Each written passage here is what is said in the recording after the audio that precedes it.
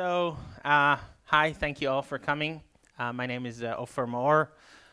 For those of you who don't know me, a few things about myself. I work for Synopsys. How many of you know the name Synopsys? Oh, it's getting better. For those of you who don't know, Synopsys is building one of the strongest forces in software testing, security testing as well, by acquiring Coverity and Codenomica and Seeker, which was my company, and a few more. And if you want to hear more about it, we have a booth, and by that I'll end my commercial plug. I was the founder of Seeker. I was a pioneer of what the technology called IAST, Interactive Application Security Testing, which I'll mention today in the context of what we do. I'm a hacker at heart. I've been doing security and pen testing for 20 years now. And I've been with OWASP almost as long, at least as long as OWASP existed. I'm also a photographer, and I always say I'd rather talk about my last trip to Africa than about security, but apparently that doesn't get you accepted into OWASP talks. So that's the closest thing I could find for Agile. You know, cheetahs are... Yeah, I took the picture. Cheetahs are Agile, so... You know, and that will be my last plug on Africa, unfortunately, for this talk. So what I'm here to talk about is Agile security. And I know everybody talks about Agile security, so I want to do my own take on it, and my own take on it is real world. So we've been working a lot with customers, with my product, on trying to help them build security testing into the Agile world. And what this talk will be about is not going to be about technology, it's going to be about the process on how to do that, and not how to do that in theory and in good ideas and in best practices, but how three very different organizations with very different maturity levels have done this. And this is what I'll talk about. And just to get a little bit context, we'll talk a little bit about the challenge. I assume majority of you are aware of it. But when we look at Agile security, right, so it's really security, software security as part of an Agile development lifecycle. In theory, we have the same challenges and problems as we have with normal software security, right? We have developers that write code. They probably don't know much about security. That's a reality. And we need to help them. The only problem is it's in much shorter cycles, right? So we have very short cycles, very rapid delivery. We see this going from 4-week sprints to 3-week sprints to 1-week sprint to daily sprints to rapid deployment and 3,000 pushes to production a day. That's the world. And so we need the security to be done as part of the development by the developers. And developers don't do security. They don't like security. They don't care about security, and when we train them about security, after 5 months, they go to a new job, and we get a new developer that doesn't know security. Yeah, just the truth. I love training. I love training. I've been pushing training. I did security training for developers before it was popular, but the reality is it's difficult as the main solution, right? And so we say, okay, so let's bring out all those testing tools, automated testing tools, and use them. And that's not a bad idea, but we need the right tools, because a lot of these tools tend to generate too much data that requires sifting through, right? And we see that some companies solve this by offering a product and service, but that has a turnaround time of 7 days maybe, and that's very long. And some companies just hire experts, but that's, again, very slow, right? I talked to a lot of customers that have all kinds of solutions, and they have a team of people sifting through false positives, and that doesn't work when you need something done from today to tomorrow. And so we need an ability to sift through the data, but we also need an ability to build something practical which realizes that when you push code every day, you're going to push code with vulnerabilities sometimes, and that's fine as long as you manage your risk correctly and you're aware of what you're doing. And so this is a little bit about the challenge and what we're trying to do. And so the solution, and that's true for anything in Agile, is automation. Automation is key. Anything you think you're going to do manually is an automatic fail. It can't work. I've seen customers, I've just talked to a customer, they bought one of our competitors' static analysis. It has nothing to do with the competitor specifically. They build a program where everything high breaks the build, and then somebody has to look at it and say if it's a false positive or not. And that was working very cool when they started one system, but now they're trying to expand it, and they need 50 more security people to do that fast enough. So we need automation. So we need something that's automated. We need something that's continuous, that can work all the time. And we need something that's practical. And practical is important because it's very easy to look at a code and say, look, there are 500 problems here. But we're not going to fix 500 problems from today to tomorrow when we push the build. So let's look a little bit at what we did with some of our customers and what they did to do that. So the first company, it's an insurance company. They were the least mature of our customers in that context. They didn't really have Agile. They still don't entirely have Agile. They have Agile in some places. They don't have automation at all, not for other things than security. So bringing in security automation was a big challenge. And actually on AppSec, they were pretty good because they're an insurance company, financial services. So they used to have a lot of pen testing and consulting and so on. But as they were thinking on moving to Agile, this started becoming a problem. So we came there, insurance company, mostly homegrown applications, about 15 systems that they want to bring in, with very different level of Agile maturity. And that's one of the things you get when you go to a customer. We are all Agile today. If you go to somebody and ask you, are you Agile? Yes, definitely, we're Agile. We're all Agile. Who isn't Agile in this room? Oh, one. But the reality is, at best, they have some Agile, probably not fully implemented. Most large organizations would have different departments at different maturity levels. And you can't just try and plug in this great solution that works for everything, because it doesn't work. You need to be able to adapt. So they still are.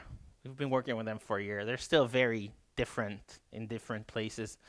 So they have one project, the new project, which is really Agile.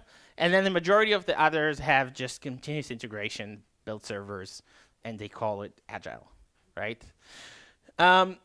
So the focus was out of these systems to focus first on the new systems and then expand. We're still in the process. And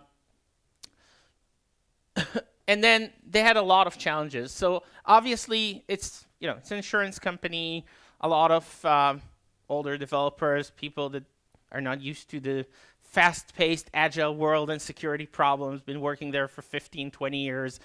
Most of them know nothing about security.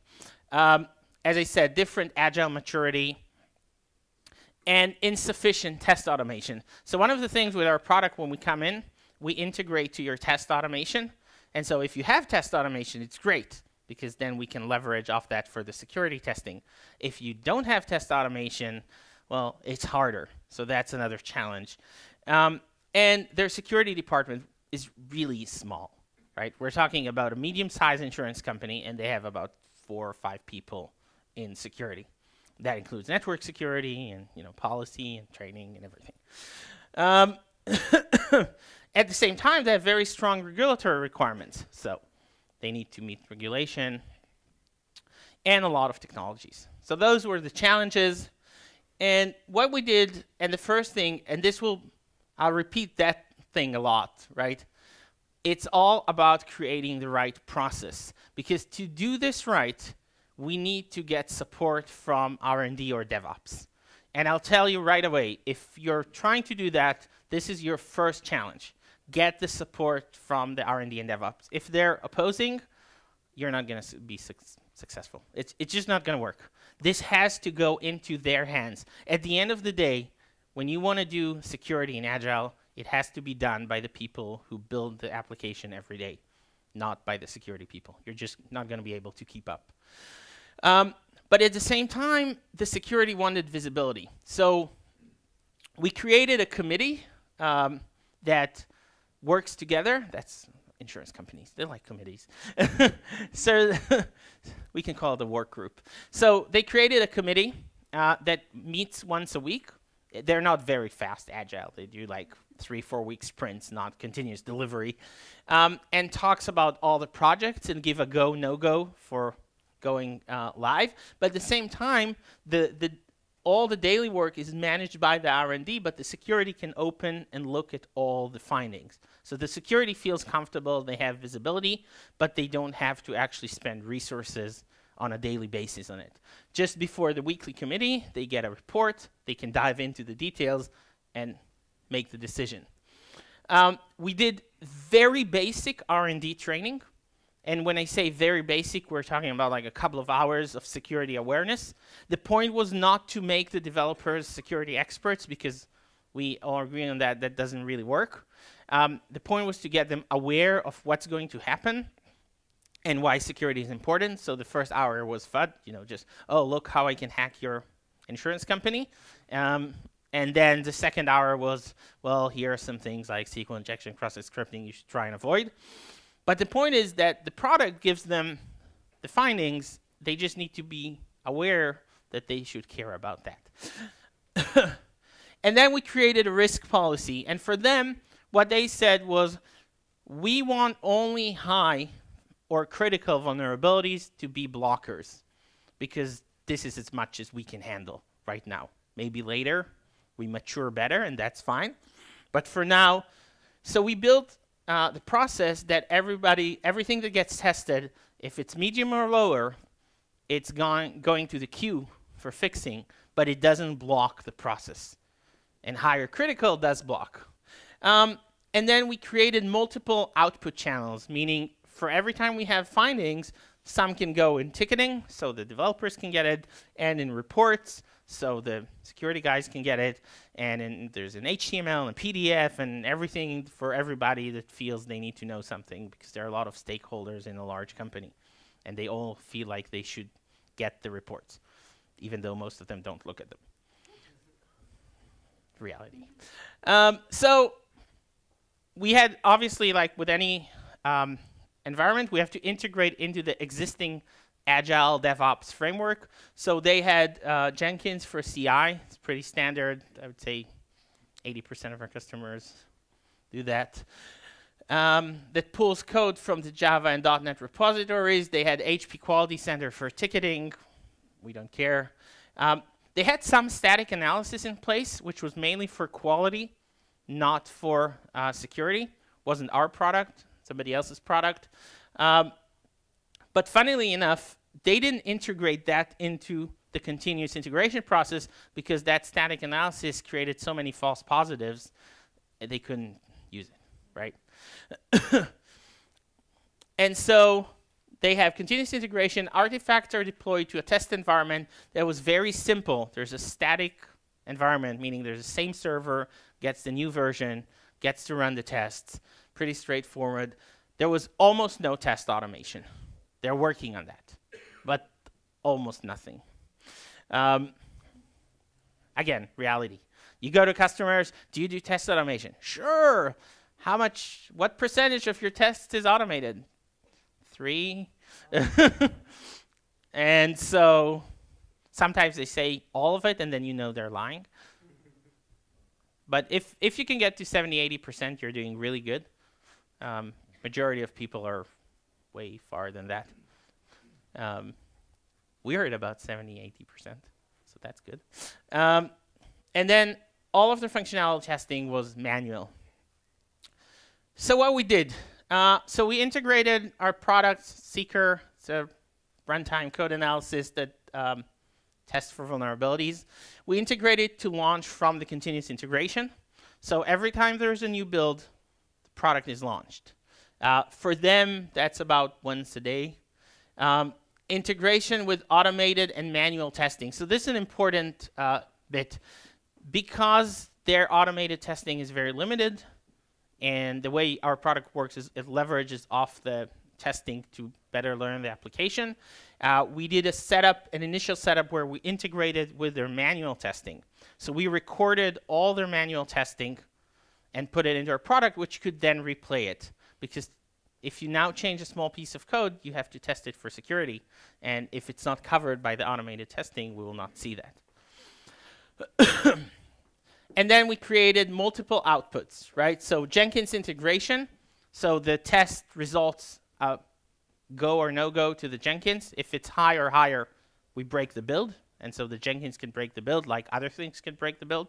Even the little test automation they had could break the build only on very rare cases. And everything else, or everything actually was pushed into the bug tracking. Okay, one of the way our product works is that it's very intense on verifying vulnerability and creating exploits. So you don't get false positives, you get just a small amount of actual findings. And that is something that the R&D can work with. And then a PDF report was automatically generated and emailed for a mailbox where I don't think anybody reviews it, but it's there for it's there. No, they used it for the committee, right? So once a week, they sit and look at all these reports from the different systems, and they decide, can we push the next version, right? So even though things there weren't high and didn't break, the security guy can say, well, I still don't feel comfortable or whatever. So that's, that was one case. And this is how our Jenkins looks there. These are the different systems. You see all the green ones are ones where we're fine. These may be ones that we have problems and broke and so on. Gives a pretty nice view to the build guys. Okay. How are we on time? Good. So the second case was a little more interesting in the sense that we got into a customer that knew zero about security, but was very mature in terms of Agile and automation. So that makes it, I'd say our deployment there is more interesting. But so it's a UK retailer e-commerce platform. It's a single platform. It has flavors, meaning different brands, but it's the same platform really. And they're a run-of-the-mill Agile shop. Scrum-based, 3-week sprints, very strict enforcement. I actually really like them. They work the way Agile is planned, meaning if something doesn't work at the end of 3 weeks, it's out. They don't say, well, then this build will come out on Tuesday instead of Monday. No. They come out on Monday every 3 weeks. It's not there, it's out. And very strong automation. I wouldn't say 100%, but they had almost, really close. The main challenges was they didn't know anything about security. The reason they talked to us was because they got hacked. They got hacked on this really lame, simple SQL injection. Sorry, I mean, they used to have this pentest company doing them pentests twice a week. A pentest company that obviously can't pentest. Because we ran the first time we came for a POC, we ran our product and we found like 15, simple cross-site scriptings and SQL injections. I'm not even talking about fancy stuff. And they show me a report from a month ago. We have nothing. Really? Change the company. So very limited security staff. They had 2 people in security, and that included physical security for their stores. The guy that was the head of security, information security or security, he was ex-police. Obviously, the developers didn't know anything about security, and there was no process. There was nothing. We came in, there was nothing. But the good thing was that after this incident, the guy that actually picked it up was the guy from the R&D from the DevOps side. And after security brought us in and did the POC and said, well, the product works and we like them, the whole thing was run by R&D. Security was pushed out. And that's the best way to do it. And when I say pushed out, it's not that they didn't care. They knew what was happening. They were involved. They got information on what we're planning to do. But they didn't interfere at all with the process. They let the R&D people drive it because the R&D people need to use it, right? So we created a workflow with the R&D that they liked, which said we will do security testing just once a week. They had a pretty large platform. The test took a few hours, and because they were very heavy on automation, they didn't want to slow down their regular automation because you have to push it in between something. And so they said, we want to do security testing. So the way their sprints work, 3 weeks. 2 weeks they write new functionality. Third week is just fixing and making sure everything is in place. So at the end of week 1, at the end of week 2, over the weekend, when they have more slots for automation, they would run the test. And then at the third weekend, which is the pre-build weekend, they would run the verification. If this fails, out. Breaking medium or higher. And I said very strict 3 weeks policy, and that wasn't easy to get in. It wasn't easy to get in the thing that says the same way you push out a functionality that doesn't work, you push out a functionality that isn't secure. It took some persuasion. Again, we were just working with R&D. The security weren't even in those meetings. But eventually they agreed, and this works. This actually works till today. You'll see some of these slides are about 2 years old. This still works, and I really like the way they work. So week 1, week 2, finds new vulnerabilities. Week 3, verifies them. Something fails, strictly out. Everything on the side gets reported to the security group. They don't have the resources. Seriously, they really don't look at it. There's no committee. They don't care. It's mostly for auditing purposes. It's all stored. I'll show you later. There are logs. You can see the reports back going years, and you can make sure that the process worked. In the next incident that hopefully will never happen, you'll be able to go back and see that work has been done and things have been fixed and so on. So in terms of environment, it's pretty standard. Jenkins, Jira, you know, the usual suspect. The one more interesting challenge that we had there was that everything was in the cloud. So they don't have testing environments. They have cloud testing environments, and they rebuild them every time. It's not a single environment that gets the same code, but rather they have the script. It creates Amazon machines, pushes the code, pushes the database, pushes the mock data in, pushes everything, sets up an environment, runs a test on that, then erases it. I see more and more of this now. When we came there 2 years ago, it was pretty impressive.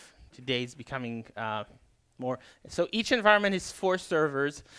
Initially when we came, they wanted to put our product as part of their normal test environment. As I said, the full test took a few hours. Even for the weekend, that was a little bit difficult for them to push. And so we decided to create a new environment for security testing. One of the benefits of these scripts, it's very easy to spin a new machine. And so once a week, they spin a new environment just for security purposes. We had to help them. They automatically deploy. After they deploy their product, they deploy our product on that and launch that. No, I ran ahead of myself. So we integrate there with Selenium. All of their automation is done with Selenium. So we record their Selenium. So in fact, when they deploy their existing testing environment with the latest test automation, we deploy something small just to record that traffic and get all the latest test data. And then we use that on our orchestrated environment. Then the tests result get integrated back into the Jenkins. There's an HTML report. And of course, we can break builds. So that's the result of a single run. That's an HTML that gets embedded into the Jenkins. You can click on it from the Jenkins. And the Jenkins parses. There's a script in the Jenkins that parses this. And if they're medium, high, or critical vulnerabilities, it will break. And then this is the PDF reports that are stored. Can barely see anything, but that just goes a long way back. And they can click this and they get the report. So we scripted with them all that and helped them build all that. And they have all the reports from the day we started working there. Security can access this at any time. The security here didn't want any access to the ticketing, to the Jira. It's not our world. Just give us a PDF report where we can go and look.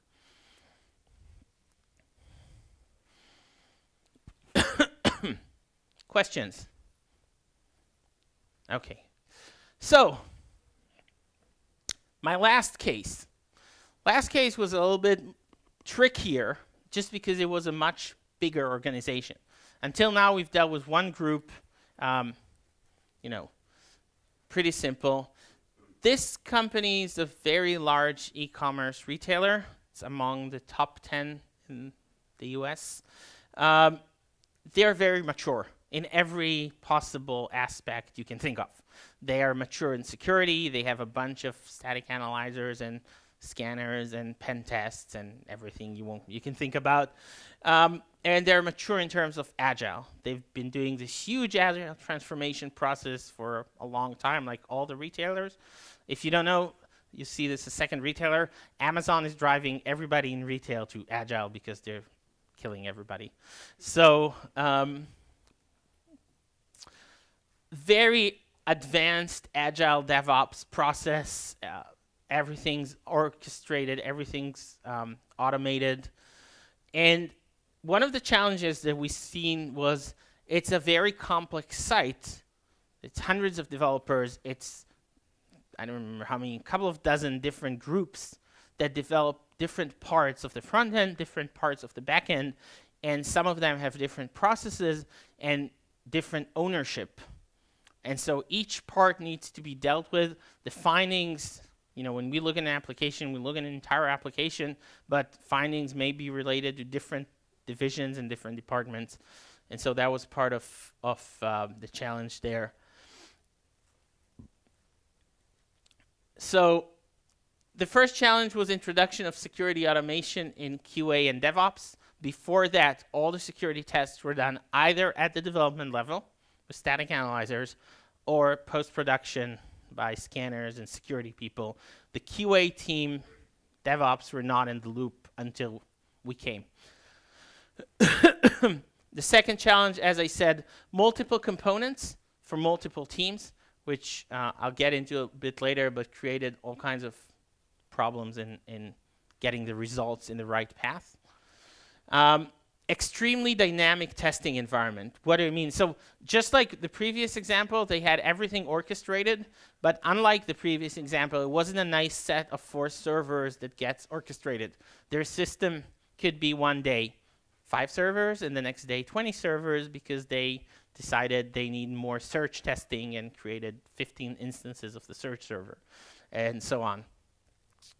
The other issue was being that they are a large retailer and Amazon is obviously their competitor, they don't want to use Amazon Cloud. That's pretty common, actually. And so so some of them, I've seen a lot of retailers, some of them would just go to things like Google, Microsoft. They built their own.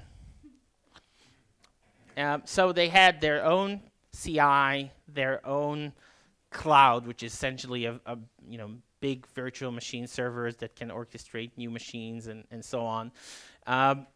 Everything except for Selenium, which they used, and I think Jira, we'll see that in a minute. Everything else they used was their own, which we had to work with. And as I said, very highly agile, rapid environment, daily builds, daily delivery, as we see with modern things. And so we needed a path that can allow for writing code and testing for functionality, then security and delivering in less than 24 hours. Obviously, security could not be involved in the process. So in the previous example, security didn't have the resources and didn't want to be involved, but here the pace is just too fast. They can't be involved. They can only audit. And we see more and more of this. I just met a customer, well, a prospect last week that has over 300 pushes a day into production. Is that a result of the SAS taking too long to scan? Sorry? Is that a result of the SAS taking too long to scan? What do you mean? The static code analysis. This is not a result. This is a challenge. You need to be able to write code and push it in less than 24 hours. The problem is if you go to certain technologies like static analysis, some of them are slow, but even if they're fast, they generally tend to generate false positives at some degree. Some better, some worse, but they generate false positives, and they also generate things that are more around bad coding practices. So you need somebody to look at that and say, this needs to be fixed and this can wait. And this somebody is too slow. You need something that's more automated.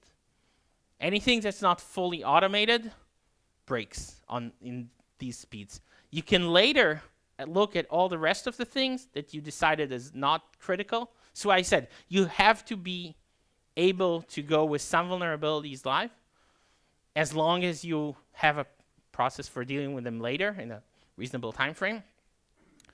But you can't have something that requires human interference in such short cycles, because it's just too slow. So in this case, we were brought in by the security.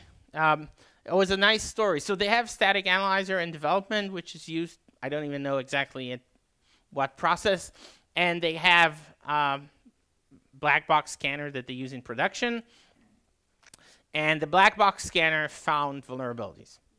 So obviously the static analysis process wasn't good enough, because the way they saw it, the thing they run in production is just to make sure nothing slipped through the cracks. If it finds something, it's a fail. And that was actually, we met the customer and they told us, the POC will do with you is do that in the process, get everything done.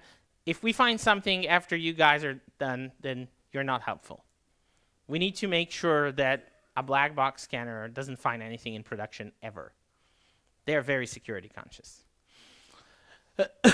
So it was initiated by the security, but they got DevOps on board, right? Because it has to be in DevOps. And so we gave DevOps and QA training, but the training was not at all about security. They don't know security. They don't care about security. They don't actually deal with the security because they just run a tool and the developers have to fix it, right? What the training was on the process. What do you do? Why do you do it? When does it break? When doesn't it break? When do you need to shout on the developers? And so on. And they wanted security tests to run as part of the other testing. So in the same environment, as not once a week, but daily build. Or whenever you build and run functionality testing, you run security testing as well.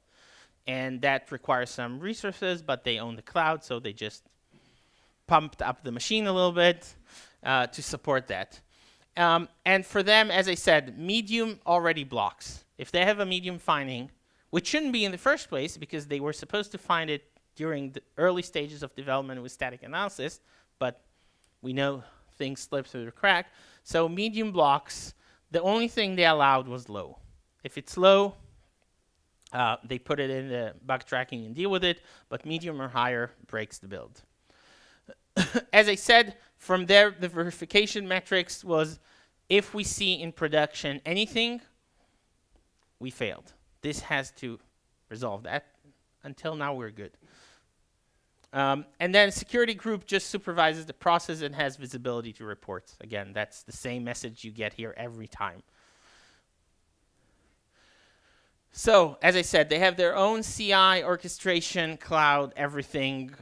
We didn't care that much because, we have pre-built integration, but essentially we have a bunch of web services you can work with.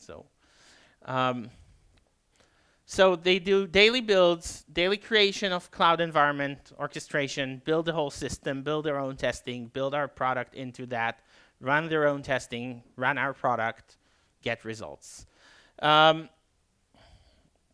They had a bunch of different automations, part with Selenium, part with their own scripts, required some more integration on our part, but pretty standard. And then, as I said, the orchestration scripts that normally build their test environments were adapted to include us in that. And if they created multiple load balanced instances, then we would appear at all of them to make sure that we don't miss anything. Full CI integration. And every single automation test that ran was directed to run through our product for recording. So we saw everything that happens in automation, and we could do the full security test daily for whatever part. And part of this, from their perspective, again, automation proper, they don't want to test everything every day, just the changes, but their scripts already support that. So they only run the new things, and then we record and test whatever they decide to run their automation on. So that's another big issue you might encounter. If it's a big system, you might not always want to test all of it every day. But if you have a mature customer from automation perspective, they already understand that. And then we did Jira bug tracking integration. And actually, this, for us, it was the first time when we developed this capability. So as I mentioned, they have different groups, different teams, different parts. And then what do you do with that? If you just open a ticket, who deals with it? So you need somebody to allocate the ticket to the right group. That's a person, and as we said, people are not wanted in this process. So we actually developed capability to discover based on the classes or the code base which team it belongs to and automatically allocate that in the Jira. So everything goes directly to where it needs to go automatically. I use the word automation a lot in this lecture, but it's the only way to go about that. And then they still run, after they deploy to production, they run their black box scanner, and for now we're doing good. That's it. Questions? Go ahead. How long did these projects take? And at the end, how did you know that you were successful? How long did this project take? So it's very different between the different cases. The last one was almost a year, even though they're mature because they're a big company and it takes long.